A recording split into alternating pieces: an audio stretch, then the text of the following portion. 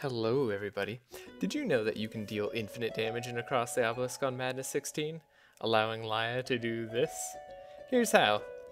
Normally Madness level 2 stops any attempts at infinites by introducing Exhaust. This means cards cost more every time the deck is cycled. However, there is one way to prevent this. Invulnerable. Invulnerable is a status that helps protect a hero from all damage and all harmful effects, and apparently Exhaust is classified as a harmful effect. However, invulnerability is an extremely rare status available only on a legendary healer card and 2 enchantments. It also falls off at the start of turn and cannot stack, meaning you have to have the hero you want to go infinite apply invulnerable to themselves and have access to damage cards that draw, cost 0, and stay in the deck.